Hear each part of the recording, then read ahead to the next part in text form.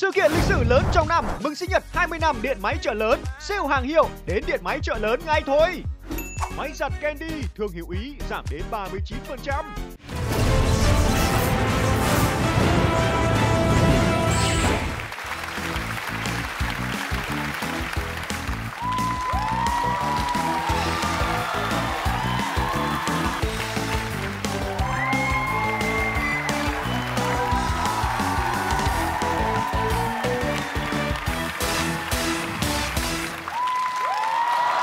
Xin chào mừng toàn thể quý vị khán giả thân yêu đang đến với chương trình Nhanh Như Chớp. Cảm ơn điện máy chợ lớn đã đồng hành cùng chương trình. Thưa quý vị, trong chương trình của chúng tôi là chương trình Nhanh Như Chớp sẽ có nhiều câu hỏi. Đôi khi là hỏi mẹo, thông minh có nữa. đúng rồi, đố vui, rồi cũng có nhiều câu về kiến thức dành cho tất cả mọi người.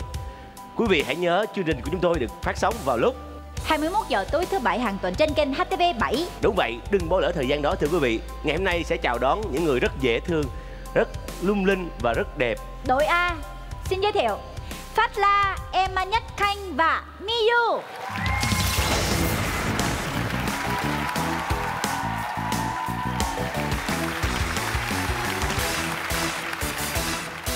Rồi, Miyu, thưa quý vị, là người trở lại lần thứ 3 đúng không?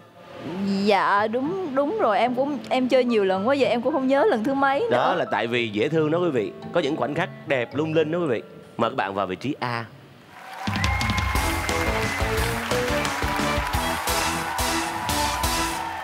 Thưa quý vị, đội tiếp theo dễ thương không kém. Dễ thương không kém. Mới. Duyên không anh? Duyên dáng. Duyên dáng luôn. Lạ thường. Xin giới thiệu Ngân Huỳnh, Như Hesi và Ngọc Trai.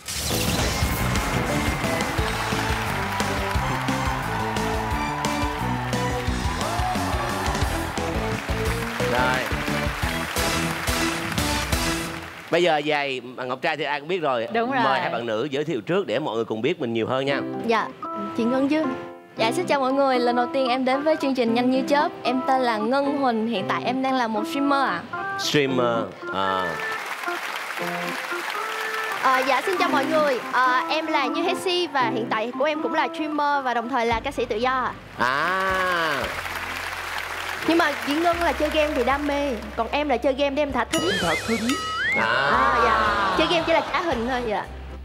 Bây giờ trong chương trình này về thả thính thì không có cửa đâu. Lát người ta sẽ gặp một người đỉnh ca về thả thính mà chưa dính miếng nào. Dạ hả, em muốn gặp quá à. Rồi, thưa quý vị, Ngọc Trai diễn viên điện ảnh, diễn viên truyền hình, MC, ca sĩ hồi xưa. Đúng không? Dạ đúng rồi, có nhóm đàng hoàng luôn. Nhóm tụi em tên là nhóm For You, 4 thành viên, thành lập 4 tháng rã. Đó, ai biểu đặt là For You, hồi đó đặt là Hánh Tuyệt Du đi, là nó tồn tại mãi, đặt For You. Mời các bạn vào vị trí B.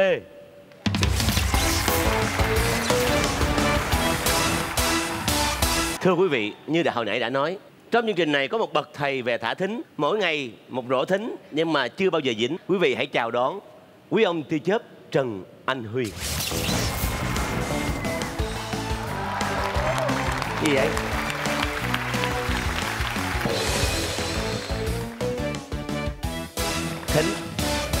Thính Quá Nhi đi đâu vậy? Sao anh không có một tay vậy? Cô của người ta ở đây nè. Cô đâu? Em đứng gần cô. Dương Quá có một câu muốn nói với cô. Rồi. Cô Quá Nhi chỉ cần gặp người, có thể vĩnh viễn ở bên người, thì mất đi cánh tay này thì có là gì đâu. Ta vẫn còn cánh tay trái, vẫn có thể ôm người vào lòng mà. Nhưng bất tiện lắm. Xin lỗi Huy, nhưng mà cho Du làm rõ một tí xíu á, là Du nghĩ là Huy hợp với hình tượng con điêu hơn là hình tượng Dương Quá. Biết sẽ nói như vậy mà, cho nên Huy đã chuẩn bị sẵn con điêu.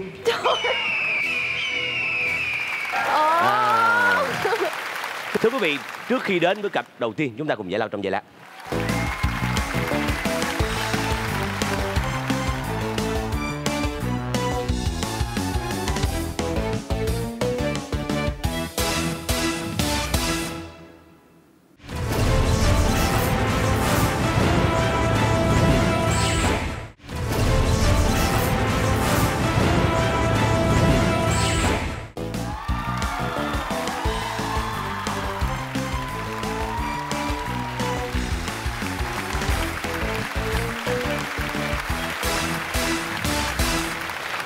vị quay lại với chương trình Nhanh Như Chớp.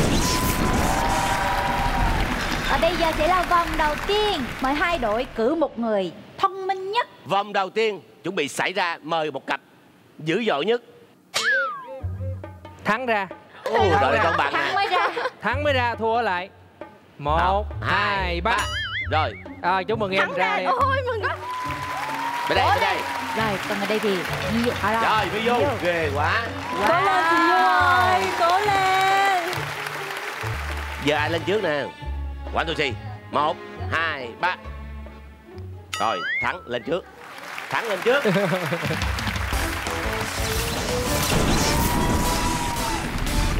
Chúng ta cùng ngân huỳnh nhanh như chớp.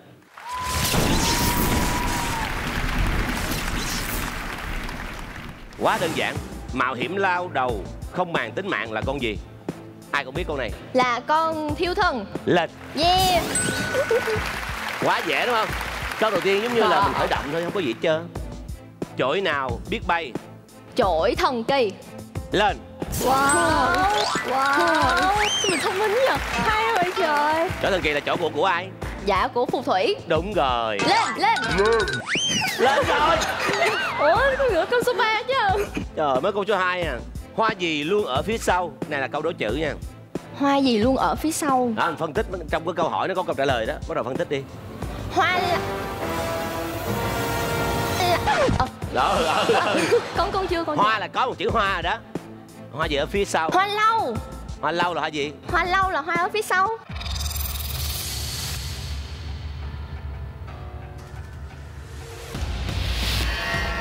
Lên. Lên gì? Ai biết? Hoa gì ở phía sau? Sau là gì? Hoa hậu. Đúng vậy. Hậu à. Nhưng mà sao hoa hậu ở phía sau ạ? Hậu là đâu đó. Hậu là sao? À. Tiền là trước, hậu là sau, ngưu là trâu, mã là ngựa, cười là cửa nha, răng tắc là chăn là hữu là có. Dạ, con không giỏi cái đó. Câu tiếp theo. Hệ thống giao thông nước ta gồm bao nhiêu loại đường? Đường là đường phèn, xong đường thốt nốt chết luôn. Dạ, đường bộ, đường thủy, đường hàng không. 3. Đường ngầm. Không chính xác. Cái đường tàu cánh ngầm á hả? Trời ơi, đường tàu cánh ngầm là đường gì? Tàu cánh ngầm là đường thủy đó cô. Còn một cái đường mà đi từ đây ra Bắc thì sao? Đường sắt. Đúng vậy. Đúng rồi, đường sắt. Trời ơi, Quy ôm này xuất sắc. Nói chung là cũng sai rồi nha. Bắt đầu tập trung lại nha. Con gì không mắt không tai, có đầu có cuối, ai cũng nhờ? Cái Con gì? Con tim. Con tim. Có đầu là chỗ nào? Thì nó có cái đầu tim á. Đầu cái tim cái đầu. Wow. Đầu. Ai biết câu trả lời? Em biết nữa nè. Con gì? Con đường. Quá hay. Sao là con đường hả? Đầu đường cuối đường đó em. À. Quy hôm nay giống như là từ điển của chương trình vậy ha. Đúng rồi, dạ. Xe gì 3 bánh chở khách, chở hàng, bác tài phải đạp? Trời ơi trời. Xe ba gác. Lên. Hoa gì có đủ màu sắc, lấy tên đồ dùng của học sinh? Hoa gì có đủ màu đủ sắc, lấy tên đồ dùng của học sinh? Biết chưa? Biết. Hoa gì? Đây là câu đố chữ nha. Hoa gì mà đủ màu đủ sắc, lấy tên đồ dùng? Hoa giấy. Lên. Gì? Đúng không? Có dễ đúng không? Trên bàn có 5 con ruồi, 2 con ruồi đực, 3 con ruồi cái đậu vào thức ăn. Phát la bực, Phát la lấy cây gậy đập ruồi, đập chết 2 con, còn mấy con? Con nghĩ là không chết con nào hết. Câu hỏi của chúng tôi đã nói rồi, mà trả lời chất bớt xuống. Rõ ràng người ta nói là đập chết 2 con, còn mấy con? Không còn con nào. Tại sao? Nó bay. Không chính xác, còn 2 con. Đập chết 2 con thì chắc chắn sẽ còn 2 con, còn 3 kia bay rồi. Đúng không? Dạ đúng rồi. Một mẹ thường có 6 con, yêu thương mẹ sẻ, nước non vơi đầy, là cái gì? Một mẹ thường có 6 con. Yêu thương mẹ sẻ, nước non vơi đầy, là cái gì hả chú? Đúng vậy.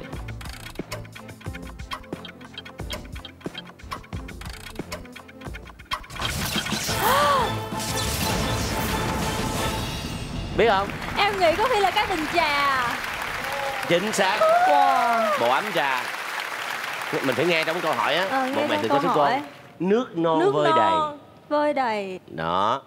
Không sao cả. Thời gian đầu còn bỡ ngỡ. Thì cái lúc mà con đi thi thì con cũng nghĩ là chắc là con trả lời được một câu thôi. Vậy là hôm nay con phát cái luật mình đặt ra rồi. 2 đáp án liên tiếp chính xác.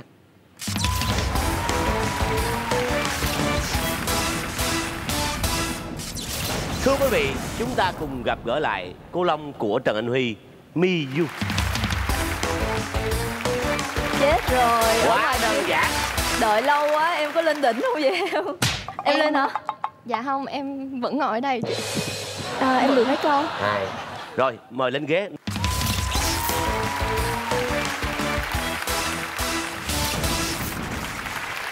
Và bây giờ Miu đến với chương trình Nhanh Như Chớp. Câu hỏi bắt đầu. Mạo hiểm lao đầu không màng tính mạng là con gì? Con lao như con thiêu thân. Chính xác. Chổi nào biết bay? Cây chổi hả chị? Cây chổi mà người ta hay cưỡi chổi mà mụ phù thủy, chổi trong mụ phù thủy. Ê, nếu câu này mà trả lời khác không được nè. Chổi nhà em. Tại vì mẹ em cho nó bay ngoài. Sao bay được anh? Ở dưới quê. Sao đi chơi về đây mới về? Đây là chổi của mẹ em. Mẹ bây giờ không có chổi hả? Dạ, mẹ không có phóng chổi, không có mẹ phóng gì? Mẹ sẽ lấy chổi lông gà mẹ đánh vô điếc. Bây giờ lớn con vẫn bị đánh hả? Lúc nhỏ chứ. Lúc nhỏ thôi, bây giờ lớn rồi mẹ đâu có đánh được. Đúng rồi, giờ ai đánh vô? Du ngoan như vậy sao mẹ đánh được? Trời ơi. Anh Giang ơi, như vậy thì bây giờ là hai bên đều huề hết rồi. Đúng rồi, đang huề đó. Bây giờ đúng được một đáp án nữa thôi là thắng. Hoa gì luôn ở phía sau? Chơi chữ. Hoa luôn ở phía sau à? Sau là tiên học lễ hộ học văn khoa. Nói chữ mà. Không, nhiều khi các bạn trẻ không biết mấy cái từ. Sau là đố chữ ha chị. Hoa có một chữ hoa rồi đó. Hoa. Sau là hậu. Hoa hậu. Chính xác. Hay quá. Thắng rồi. Vậy thì quá nhẹ nhàng rồi. Quá nhẹ nhàng, vòng đầu tiên đã 1-0 rồi. Thiệt tình. Quá nhẹ nhàng. Rồi, tiếp tục. Hệ thống giao thông nước ta gồm bao nhiêu loại đường? Có đường sắt, 1, đường bộ, 2, đường thủy, 3, đường hàng không, đường thốt nốt, không, đường phèn. Hết rồi, 4 loại đường. Chính 4 loại đường. Hay quá.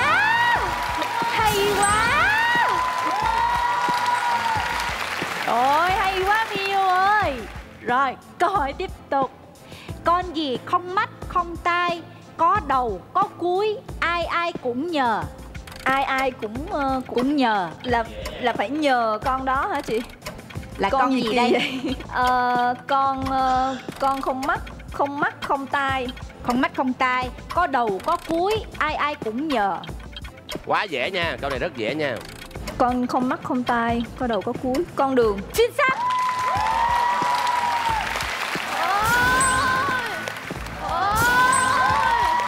Trời giỏi quá. Trời, ghê thiệt. Cái này là quá dễ nè. Xe gì 3 bánh, chở khách, chở hàng, bắt tài, phải đạp? Xe xích lô. Xin chính xác.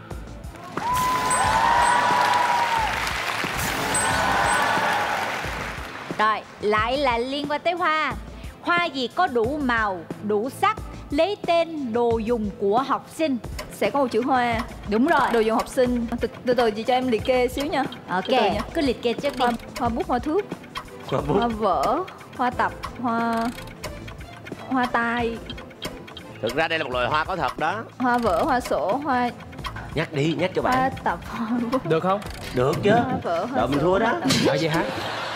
Hoa vở, hoa sổ, hoa tập, hoa bút, hoa thước, hoa vở. Ủa ta câu này dễ mà ta. Hoa tập á. Hoa tập. Không, đâu có hoa tập. Hoa giấy có được tính là dụng cụ học sinh không ta? Ai biết trả lời đi. Trả lời. Hoa giấy. Chính xác.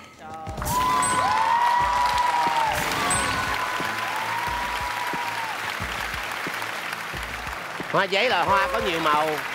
Màu trắng, màu hồng, màu đỏ, màu tím. Rất là đẹp ha. Trồng trước cửa hiên nhà. Rồi, cố lên. Trên bàn có 5 con ruồi, 2 con ruồi đực, 3 con ruồi cái đậu vào thức ăn. Anh bực tức, anh hầm hực, anh lấy cây đập ruồi, anh đập chết 2 con. Hỏi còn mấy con? Là Hỏi còn mấy con? hết giờ.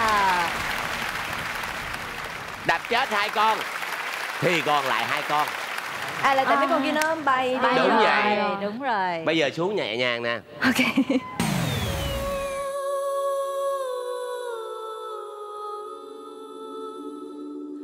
Trời ơi, đúng là quen biết có khác. Khác lắm anh ơi, khác lắm luôn. Như vậy là Miyu đã đúng đáp án liên tiếp 7 câu. Hay không?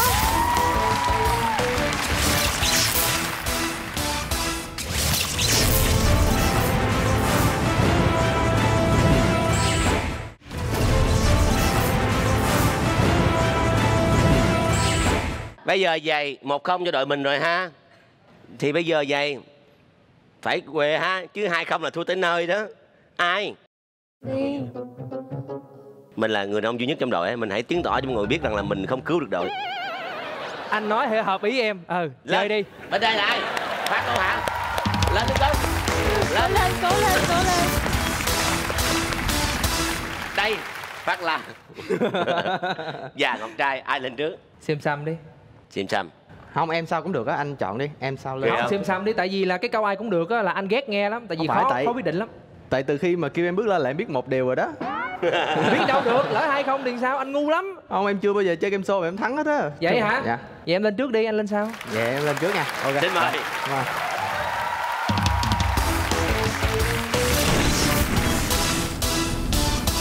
Quý vị thân mến, Phát La là một diễn viên trẻ ha, rất là duyên dáng ha, được nhiều người yêu thương ha. Chúng ta cùng Phát La nhanh như chớp. Câu số 1. Thúy Kiều họ gì? Thúy Kiều họ Thúy Kiều, Thúy Ngân. Thúy Ngân là gạo thép bào tẻ À, thôi. dạ. Thúy Kiều, Thúy Vân. Thúy Ngân họ gì mà suy ra Thúy Kiều? Thúy Ngân hả? Em không biết luôn. Anh cũng đâu biết. Hay là họ Thúy ta? Trời. Nhiều khi họ Thúy tên Kiều. Thúy tên Kiều sao? Dạ, họ Thúy. Không chính xác. Ai biết? Tố Nga. Hả? Tố. Tố rồi. Ai biết? Không, ở trong truyện Kiều á là có nhà viên ngoại họ Vương thì là họ Vương đó, nhưng mà không biết câu hỏi này có phải là trong truyện Kiều không? Câu trả lời bạn phải nên trả lời là họ gì cũng được. Tại vì khi nào hỏi là Thúy Kiều trong truyện Kiều, chứ ở ngoài đời có nhiều tên người tên Thúy Kiều. Thì ví dụ như vậy Phát La trả lời là họ Thúy cũng được, mà nhiều khi cái bạn Thúy Kiều họ Thúy. Nhiều khi sớm em quên nói cho anh biết. Sớm em họ Thúy tên Kiều. Thưa quý vị, tôi là người đã từng đọc, có một lần đi Đại Nam á, khu du lịch Đại Nam nó có một cái bảng tất cả các họ của Việt Nam á, trong đó không có họ Thúy. Không có họ Thúy. Bạn em người nước ngoài. Hả? Người nước ngoài tên là Jennifer, về Việt Nam lấy họ Thúy tên Kiều. Cũng được. Không. Mình qua câu tiếp theo. Qua câu tiếp theo. Trong truyện Thúy Kiều. Dạ. Đó là vô truyện rồi nè. Dạ. Liệt kê 3 người có họ Vương. Vương Thúy Kiều. 1. Vương Thúy Vân. 2. Vương Thúy Ngân. Đúng không? Không chính xác. Tại em chỉ hai chị em thôi. Cái ông má mì tên là gì? Ông gì? Ông má mì. Ông bán mì hả? Má mì. Má mì hả? Má mì trong truyện Thúy Kiều á. Ông Bảy hả? Nuôi à? Sai rồi. Không biết. Má mì trong truyện Thúy Kiều tên họ Vương gì? Con Thứ á, có một người con Thứ nữa. Có một người con trai. Em không biết. Thôi bây giờ có trả lời thêm cũng không được lên Em chỉ đâu. thuộc đầu lòng hai hả? Tố Nga, Thúy Kiều là chị, em là Thúy Vân.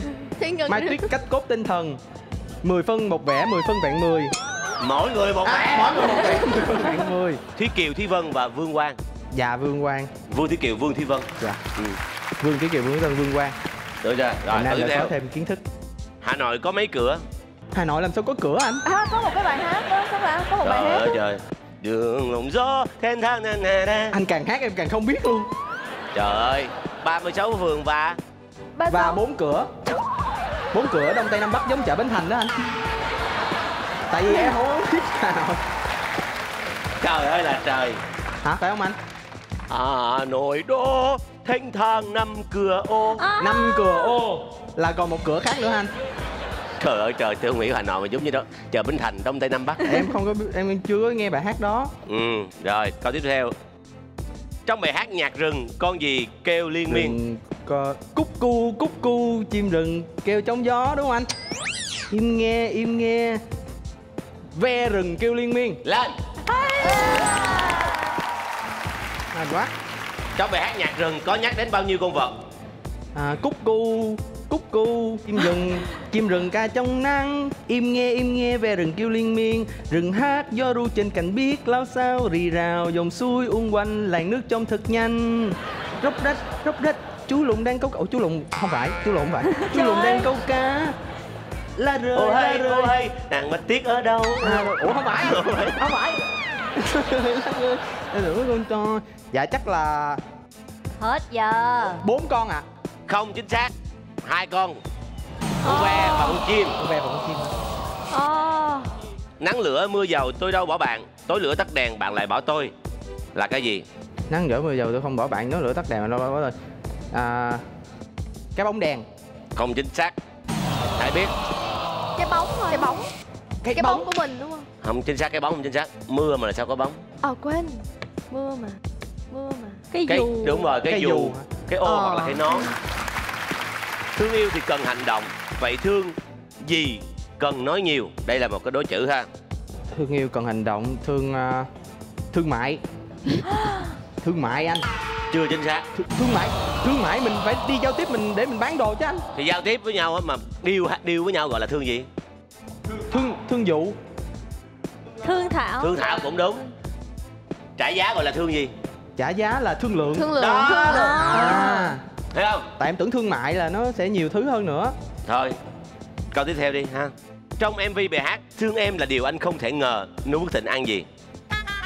Ăn tác. Tại vì em chưa coi MV đó, nhưng mà có thể là Noo Phước Thịnh phản bội xong sau đó bị nữ chính tác. Em đoán vậy. Lên. Ba của Noo Phước Thịnh tác Noo Phước Thịnh vì trả lời sai chương trình Nhanh Như Chớp. Câu tiếp theo. Cái gì cầm càng nhiều càng dễ mất? Cầm càng nhiều đố càng chữ dễ nha. mất. Cầm đồ. Lên. Cầm đồ. Cố lên. Hoàn thành câu tục ngữ sau. Bao giờ cho đến tháng hoa gạo rụng xuống đắp chăn? Bao giờ cho đến tháng 5, tháng 4, tháng 3? Em nhớ là tháng mấy đó em. Thì chọn đi. Bao giờ cho đến tháng 3? Hoa gạo rụng xuống đắp chăn. Bà già. Lên. Nơi đẻ người ED sinh hoạt tập thể trong buôn làng gọi là gì? Ban luồng. Hội chợ. Buôn làng. Xuống. Rối quá, không kịp suy nghĩ. Người ED có một cái nơi để tụ tập cho tất cả mọi người lại. Nó gọi là nhà thờ tổ. Nhà tổ gì đó em quên. Nhà sàn đúng không? Không. Nhà rông. Nhà rông. Như vậy là Phát La cũng ok hả? 3 câu. Chúc mừng. Ok ha. Quý vị thân mến, chúng ta cùng gặp gỡ lại Ngọc Trai.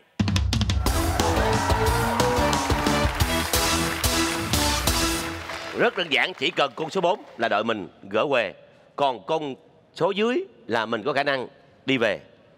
Khó quá vậy ta. Không có gì khó. Lên, câu hỏi rất đơn giản. Chú anh nói nha.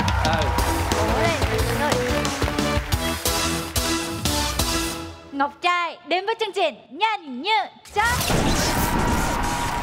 Câu hỏi bắt đầu. Thúy Kiều họ gì? Trời đất ơi. Họ Nguyễn. Họ Nguyễn. Thì tại vì là Nguyễn Du chắc đạo Thúy Kiều chắc thôi. Thúy Kiều họ Nguyễn. Không chính xác. Gì thôi. Thật ra thì Harry không có hỏi là Thúy Kiều trong truyện Kiều. Cho nên hỏi gì cũng được. Vậy hả? Đúng rồi. Dạ đáp án là hỏi gì cũng được. Ok. Rồi câu hỏi tiếp theo. Trong truyện Thúy Kiều liệt kê 3 người có họ Vương. Họ Vương hả? Lấy Dương Tiễn trời. Thì chắc không phải. Gì ta? Hết giờ rồi, chưa lên mà cần gì? Không được thì mình diễn câu khác. Dạ câu khác đi, câu này không biết. Vậy thì em phải trả lời đại đi. Thôi Dương Tiễn. Trời ơi. Không chính xác. Đáp án là Thúy Kiều, Thúy Vân, rồi Vương Quang. Rồi, câu hỏi tiếp theo. Hà Nội có mấy cửa? 4 cửa. Hãy nhớ tới chợ Bến Thành. Rồi, có bài hát minh họa. Mời anh Giang. Mặt hồ gươm vẫn lung linh mây trời, ngàn tòa sáng hương thơm hoa thủ đô, đường lồng gió thanh thang năm cửa. Anh nói là Bến Thành hả anh? Nói từ Bến Thành hả? Vậy là 4 cửa. Nhưng mà Hà Nội 5 cửa. 5 cửa nữa anh? Cửa thứ 5 là cửa gì vậy? Thì cái đó có 5 cửa, còn Bến Thành là về nhà coi đi biết. Chắc về nhà em search Google để không biết. Không có, về nhà coi chương trình này biết tại sao nói chạy Bến Thành nha. Dạ. Đáp án của em là có mấy cửa? Ủa nãy nói 5 cửa rồi kìa. 5 cửa. Đáp án là 5 cửa. Dạ. Ủa cái gì dạ đi? Dạ đi không hiểu. Người ta trả lời 4 cửa rồi anh mới hát đáp án đó. Ai vậy anh? Vậy là hồi nãy có trả lời là 4 cửa. Thì em sai mà. Harry em lấy tiền của gọt trai rồi hả? Không có luôn. Rồi, câu hỏi tiếp theo. Trong bài hát Nhạc rừng, con gì kêu liên miên? Con chim. Con chim. Con chim. Em hát thử xem. Dạ em không biết, tại vì là trong đầu em hiện là con chim thì em nói con chim thôi. Tại trong rừng là có chim hả? Dạ chắc chắn là phải có chim. Rồi, không chính xác. Vậy thôi. Đáp án là ve rừng. Ve nó kêu ve chứ đâu phải kêu liên miên. Kêu liên miên là kêu hoài đó ông ơi. Dạ em đây, hiểu rồi. Mời hát. Cúc cu chim rừng kêu trong hát, im nghe ve rừng kêu liên miên. La ơi, em lanh quá. Chưa, còn cái khúc của chú Lùng nữa nè. Rừng hát gió lay trên cành biếc lao sao rì rào, dòng suối uốn quanh làn nước trôi thật nhanh, róc rách chú Lùng đang câu cá. Cái phần giao lưu không tốn thời gian. Vậy hả? Vậy Róc rách chú Lùng đang câu cá, lá rơi bạch tuyết đang nằm bơi. Hay quá thiệt. Đây. Đó, trong bài hát Nhạc rừng đó có nhắc đến bao nhiêu con vật? Trời ơi mới hát. Trời ơi trời. Em hát lại lần nữa cho anh nghe coi. 1, 2. Bạch tuyết với chú Lùng đó. Hồi nãy là anh tính 4 con. Em trả lời y như Phát La đó. Dạ. Và em nghĩ là thắng hay thua? Không biết nữa. Thua. Không chính xác. Ok không sao. Đáp án là 2 con vật, ve và chim. Rồi, câu hỏi tiếp theo. Nắng lửa mưa dầu, tôi đâu bỏ bạn, tối lửa tắt đèn, bạn lại bỏ tôi là cái gì? Là cái đèn dầu. Cái đèn dầu à? Đáp án là đèn dầu. Không chính xác. Không luôn hả? Đáp án là cái nón hoặc là cái dù. Câu hỏi khó quá ta. Cái này thì có vẻ dễ. Thương yêu thì cần hành động. Vậy thương gì cần nói nhiều? Chơi chữ nha. Đố chữ đó. Thương gì đây? Chắc chắn là có chữ thương rồi đó. Thương gì mà cần nói nhiều? Đi em liệt kê đi, em liệt kê trước đi. Thương gì mà cần nói? Thương mến cũng cần nói. Trả lời đi. Hoặc là thương cảm cũng cần nói. Thương yêu. Chơi chữ đó. Đố chữ đó nha. Đơn phương. Mịch đơn phương là gì? Thì thương đơn phương thì rất là cần nói với lại đối phương chứ. Thôi em nghĩ nên em sẽ trả lời theo kiểu của em. Thương tình. Thương tình. Rồi, không chính xác. Đáp án là thương lượng, thương thuyết, thương thảo. Đó, rồi. Em lại nghĩ về cái hướng tình cảm. Rồi, câu hỏi tiếp theo. Trong MV bài hát Thương Em là điều anh không thể ngờ, Nu Phước Thịnh ăn gì? Trời ơi. Bài này chưa nghe luôn. Xin lỗi nha Thịnh. Ăn táo. Ăn táo. Không chính xác. Trời ơi, cái gì mà sao sai hoài vậy? Đáp án là ăn bắp hoặc là ăn đấm. Ăn tác. Nó làm gì sai mà nó ăn tác hả? Bị đi chơi chương trình Nhanh Như Chớp mà ngồi ở số 0 hoài, bị ba tác cho mấy cái. Câu hỏi tiếp theo. Cái gì cầm càng nhiều càng dễ mất? Chơi chữ nha. Trời, dạo này kẹt quá chị ơi. Cầm đồ. Chính xác. Ô, lên được 2 bậc luôn hả? Ủa mới có một cái. 1 bậc rồi, chúc mừng em. Rồi tiếp tục đi nào. Hoàn thành câu tục ngữ sau. Bao giờ cho đến tháng ... Tháng 10. Chưa, từ từ đã. Tiếp tục nè. Hoa gạo rụng xuống ... đắp chanh. Bao giờ cho đến tháng 10. À. Hoa gạo rụng xuống. Anh Mười đáp chăn. Em tính trả lời vậy luôn á. Người đắp chăn. Vô dần luôn. Vô dần mà. Đúng rồi. Miễn sao vô dần thôi. Rồi, không chính xác. Đáp án là bao giờ cho đến tháng 3 hoa gạo rụng xuống, bà già đắp chăn. Tháng 3 ha. Tháng 3 là mùa hoa gạo đó. À, em đâu biết. Thưa quý vị thân mến, Ngọc Trai mang về số 1, Phát La mang về số 3. Tỷ số 2-0.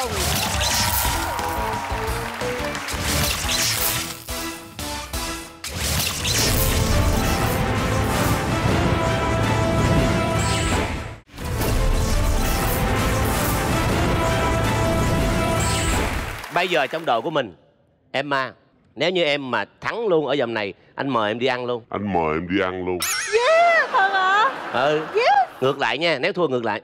Nếu thua là em mời tất cả mọi người đi ăn. Đó, vậy đó. Chị Harry luôn. Riêng anh không ăn đâu, tại anh không trả lời được gì hết trơn rồi. Đăng lên bỏ chị hay. Rồi, mời lên.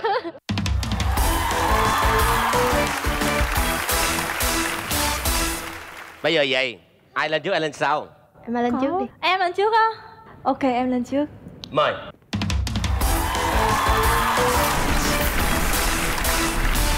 Bây giờ chúng ta hãy cùng Emma nhanh như chớp.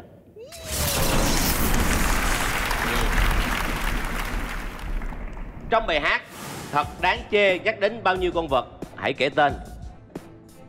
Thật đáng chê. Quan trọng là biết bài hát này không đã? Phát biết không? Dạ biết. Hát thế nào? Ê cái con thề lê. Thề lê. Thật đáng chê. Tại không được nói cái con ra là em phải tự biết cái con đó, hiểu không? Em phải tự biết cái bài đó. Không đúng. Biết bài đó không? Nhớ bài đó không? Không phải đó. Em không biết bài đó rồi. Vậy không phải bài đó rồi, bài khác. Cái bài mà có con chim á. Em nghĩ chắc là một con thôi, cứ trả lời qua câu này đi ạ. Rồi, một con. Đáp án là 2 con là con chích chòe và con cò. Rồi, vậy là câu này cũng chất quất luôn nè. Cũng trong bài hát trên. Trời. Vì sao con chim chích chòe lại nhức đầu? Tại vì nó hát. Em nghĩ thì nghe chưa là câu trả lời của em nha. Em nghĩ tại vì nó hát quá nhiều không ạ? À, hát nhiều nhức đầu hả? Vậy là ca sĩ nhức đầu hết hả? Em đoán thôi ạ. Thì ra giờ tôi biết ca sĩ đều bị bệnh nhức đầu hết. Không biết đi bỏ đi. Bỏ qua. Không được bỏ qua, trả lời đi. Tại vì nó hát nhiều quá. Không chính xác.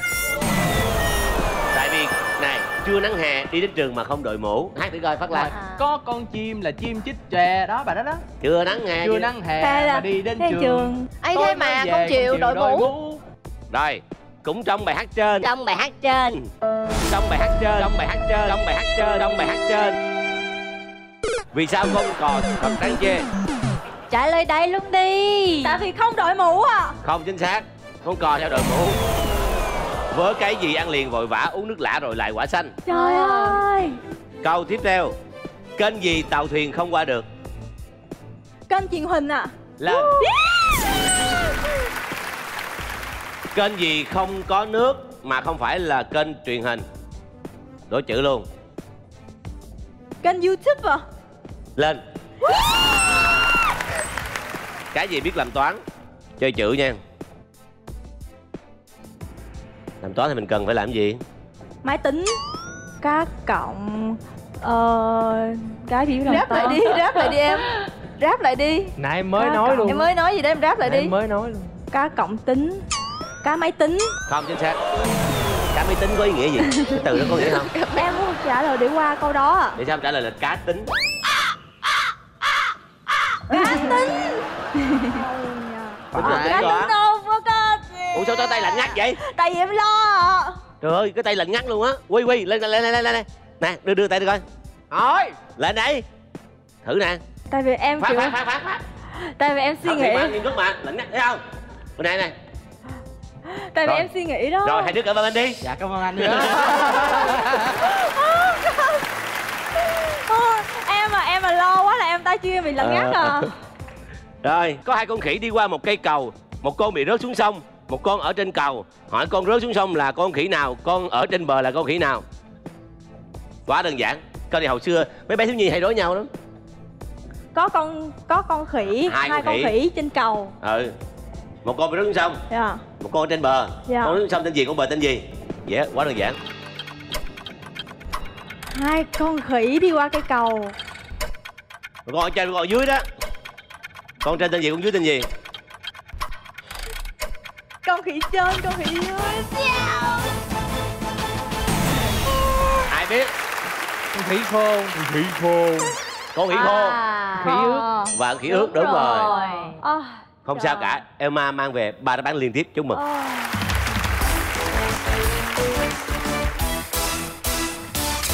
Gặp gỡ lại Hesi. Rồi. Hồi hộp quá à. Rồi. Có gì hồi hộp, tay lạnh hay tay nóng? Luôn. Đâu được coi, được coi. Trời ơi. Trời ơi, Phát. Quay. Nè, thử nè. Trời ơi. Không có lạnh nha. Sao tay nóng quá vậy? Rồi, sao nữa? Cảm ơn anh. Rồi. Rồi, lên. Được không? Rồi. Như Hesi đến với chương trình Nhanh Như Chớp. Câu hỏi bắt đầu.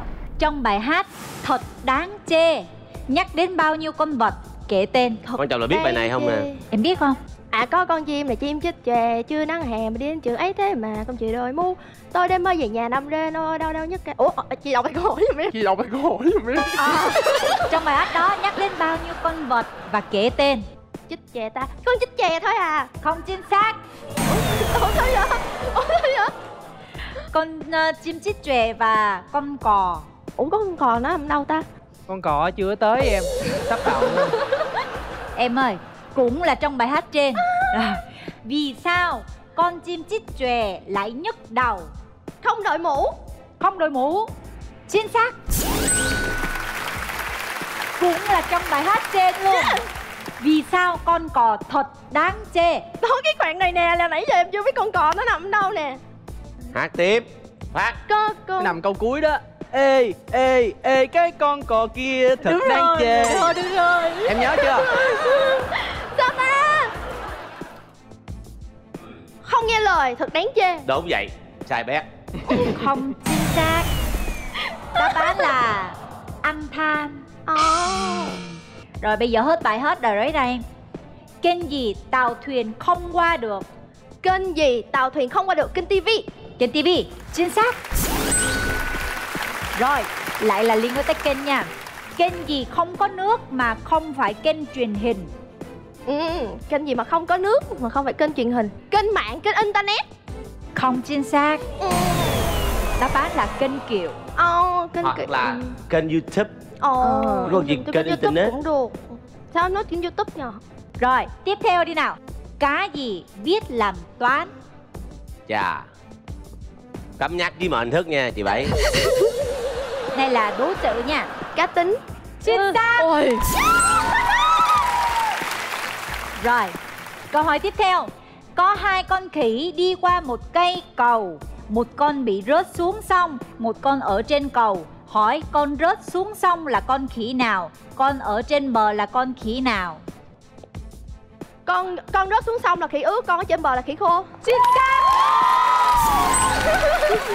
Ủa, em nói là ở nhà em coi chương trình Nhanh Như Chớp, em không bao giờ trả lời được một câu hỏi nào mà. Tại nhờ coi nhiều đó.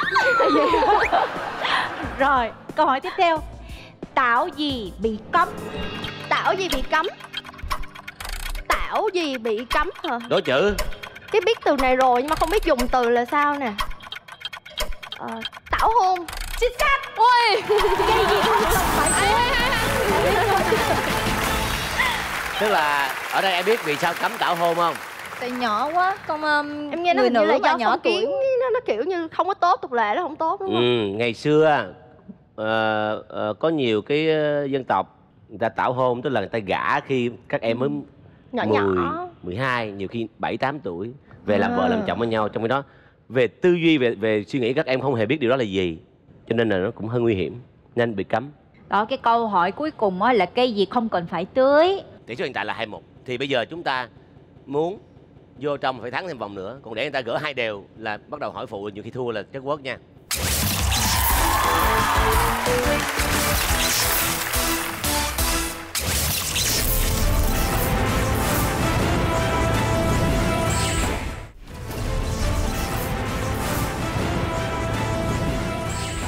Bây giờ sẽ cử một người, không phải là hai người lượt vừa rồi. Đó, lượt vừa rồi bên mình là Emma đúng không? Thì chỉ có Phát hoặc là Miu có thể lên được thôi. Bên mình cũng vậy. Anh ơi, anh là không có tự tin lắm rồi đó.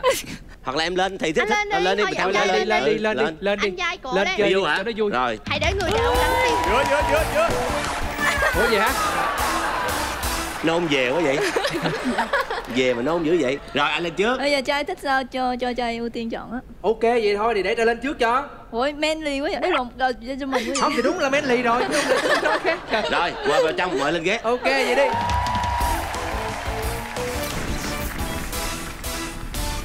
Hai phút dành cho Ngọc trai. Vô anh.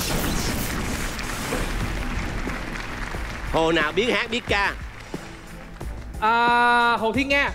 Không chính xác. Ủa Hồ Thiên Nga cũng hát ca rồi mà. Hồ Ngọc Hà. Hồ Ngọc Hà. Dạ em xin lỗi chị Hà.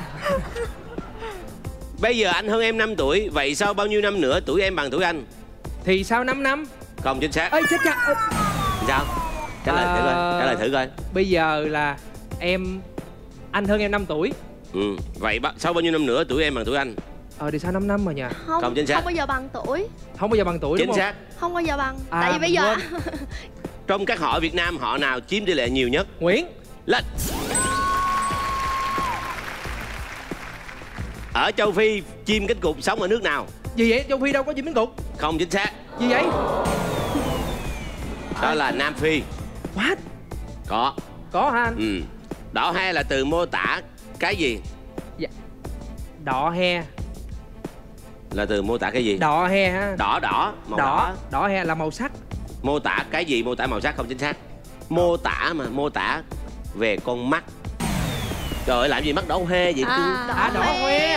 Em nghe là đỏ he. Câu tiếp theo. Sáng sớm Trường Giang lái một chiếc cúp xanh tung tăng đi chợ mua đồ ăn sáng cho Nhã Phương. Rảnh ha. Hỏi Trường Giang mua món gì? Đố chữ. Cúp xanh. Không lẽ súp lơ, nó cũng màu xanh. Xanh. Mua rau. Không chính xác. Rồi. Canh súp. Ngược lại. Canh súp. Dở quá trời. Đầu nào không có tóc mà không phải đầu trọc?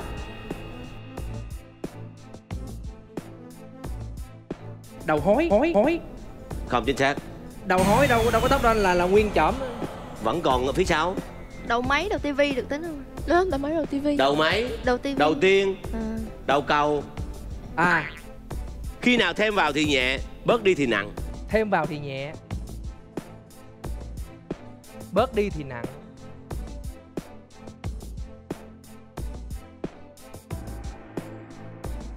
Thêm tiền. Thêm tiền là sao? Thì thêm vào thấy nhẹ lòng, mất hết tiền nặng đầu lắm anh. Đúng rồi chú. Cũng có lý ha. Lên. Hợp lý. Hay là mình cứ trả lời theo kiểu của mình đi. Rồi tiếp theo. Cua đá, cua đinh và cấy, con nào không thuộc bộ cua? Cua đá, cua đinh và cấy. Con cấy anh. Là cấy anh. Không chính xác. Ủa? Cua đá có. Cua đinh là gì biết không? Cua da. Cua đinh là một con mà người ta hay gọi ba đó. Tiếc quá. Không có sự liên tiếp. Số 1. Gì đâu anh? Không biết thì không biết thôi. Quý vị thân mến, chúng ta cùng gặp gỡ lại cô Long Mỹ Dung. Cô Long Mỹ Dung. Chào anh. Sao rồi trai?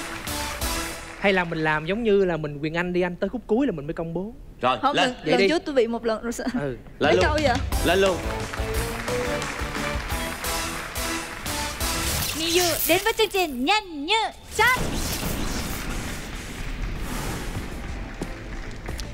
Trước khi chơi, em có muốn gửi lời gì không? Dạ có chứ ạ. Thôi, Cố gắng em ơi, đó là gửi lời. Dạ, gửi không, lời mà em chạy hành nó động nói gì từ từ. Khoan đã. Cảm ơn Giang nhiều lắm. Tôi không dính dáng trong cái câu chuyện vừa rồi hết trơn. Câu hỏi bắt đầu. Hồ nào biết hát biết ca? Hồ nào biết hát biết ca hả chị? Hồ nào cũng được mà đúng không? Hồi nãy tôi trật câu này nè. Hồ Quỳnh Hương. Yeah. Hay vậy ta? Hay quá. Ôi em quê rồi em ơi. Ôi vậy luôn. Em quê rồi. Chưa có quê, để tôi nhiều lắm. Tôi trả lời được nhiều câu lắm. Câu thiệt luôn hả trai? Rồi tiếp theo. Bây giờ anh hơn em 5 tuổi. Vậy sau bao nhiêu năm nữa tuổi em bằng tuổi anh? Không, người anh sẽ phải luôn luôn hơn tuổi người em. Thật là không bao giờ bằng tuổi nhau. Đúng rồi, chính xác. Chính xác.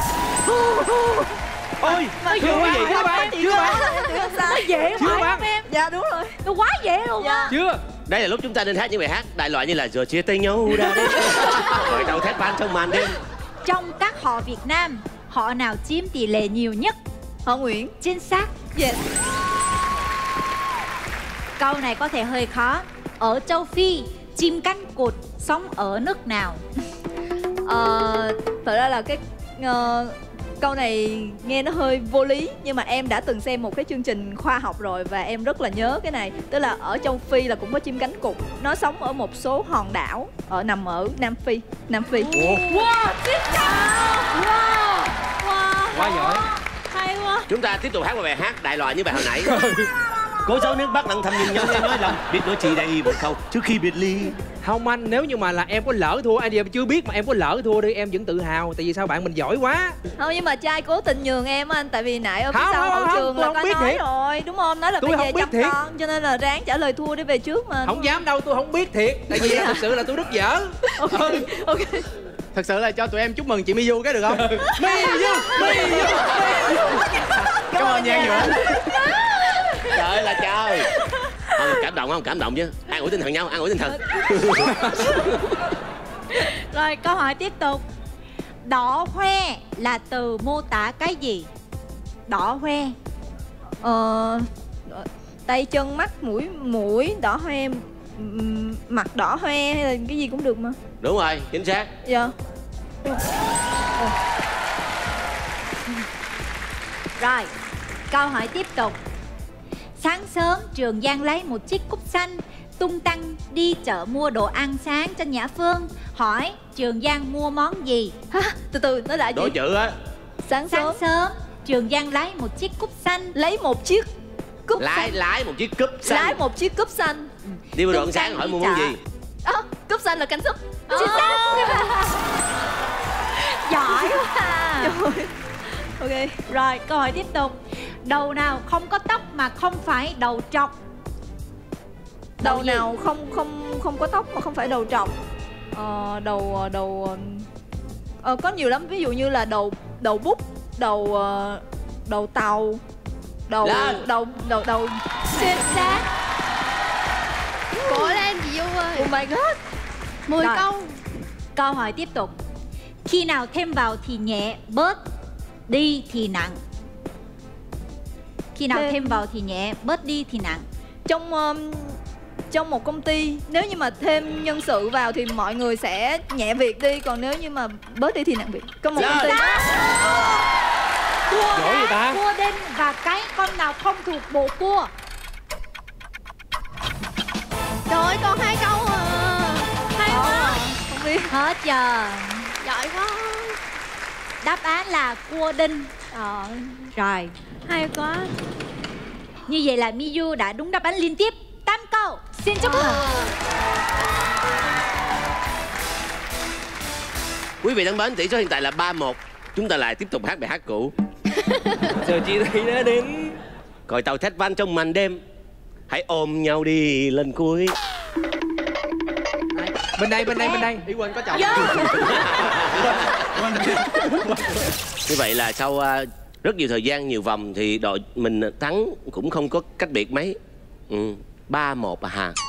Thì chúng ta phải dừng lại thôi. Cảm ơn các bạn đã xuất hiện. Chúng ta mang về tiền thưởng trị giá là 9 triệu đồng. Rồi trước khi đến với lại vòng tiếp theo thì chúng ta ôm tạm biệt các bạn. Nữa ha. Bây giờ các bạn ai cũng được. Bắt tay mình trước đi. Hả? Đó. Rồi lạng từng vô. người nha, từng người. Cảm ơn chị. Có chồng rồi, xin lỗi chị. Dạ, cảm ơn Giang nữa. Nhưng mà kết thúc chương trình là chị nghi là Phát la là cố tình em ôm anh Giang đúng không? Cứ mỗi lần em bắt tay là em sẽ được ôm anh Giang. Đúng rồi, sự. bắt tay Giả vờ thôi. Tại vì anh em với nhau, chịu không? Rồi bây giờ vậy các bạn đang nắm trong tay một cái vé vào vòng trong để đấu với đội khác là điều chắc chắn. Còn bây giờ chúng ta bước vào vòng đặc biệt để vượt qua 1 phút và mang về 60 triệu đồng tiền thưởng. Wow. Xin mời.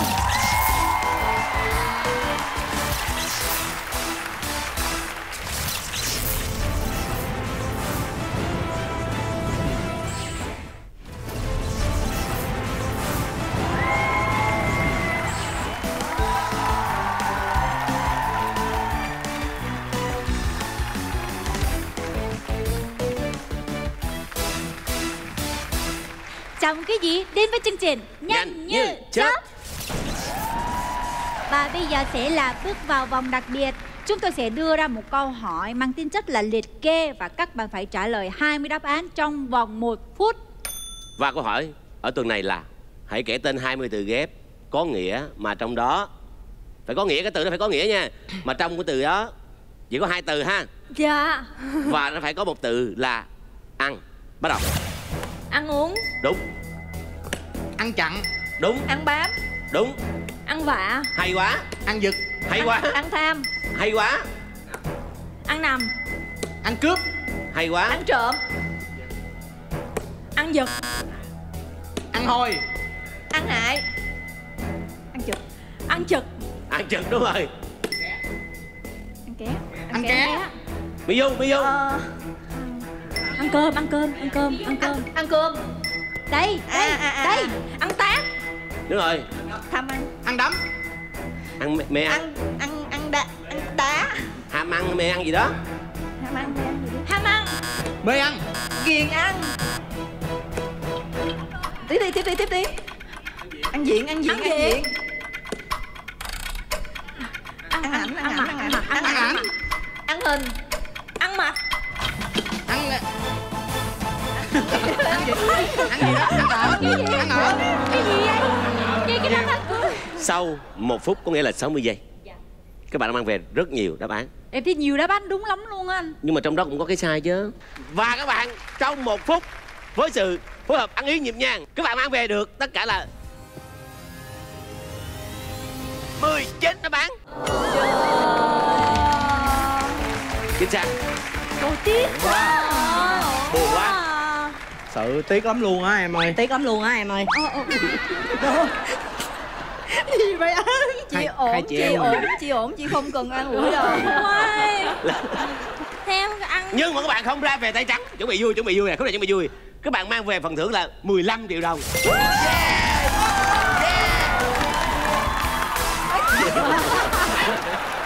Bậy nha. Ăn không quên đâu. 2 trong 1 ra, 2 vô chỗ ra. Cảm ơn Giang nhiều lắm.